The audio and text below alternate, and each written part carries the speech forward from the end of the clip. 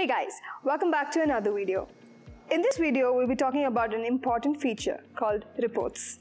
Let's get to it. When you open the app, you go to the home page. In the bottom left corner, there's an option called reports. When you click on that, it'll take you to the reports page. On top of the reports page, you'll have the option to see the remaining stock, out-of-stock items, and expired items. After that, you have the option to filter out the data according to a specific time range. Once you click on the calendar icon, it can filter out the data according to the time range you want. After filtering out the data, you can see top sales and then profits. Profits is calculated by selling price minus cost price. And then you have an other profit, which is calculated by the difference of sales and expenses.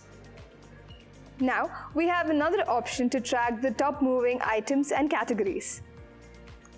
And now, when you come to the bottom of the page, you have the option to track staff sales report. Thank you so much, guys. If you need any further help or clarification, please feel free to contact customer care. Thank you so much. Bye-bye.